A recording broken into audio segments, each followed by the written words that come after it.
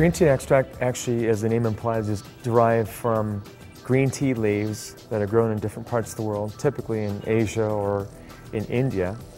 And the leaves are then dried, and an extract is performed on the leaf to enrich the amount of ingredients called catechins. The most important thing to look at is the percent of EGCG, which is the primary catechin found in green tea.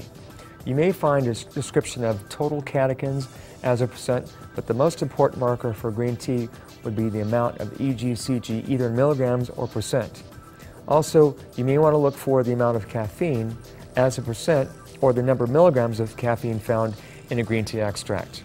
And you can find green tea extract in a liquid form, capsule, tablet, sometimes even in soft gels. Green tea extract can be used as a way of increasing your calorie burning rate or your metabolism. Green tea also has been shown to improve actual antioxidant function in the body. You can use green tea as an agent to help in your calorie burning, combining with your exercise.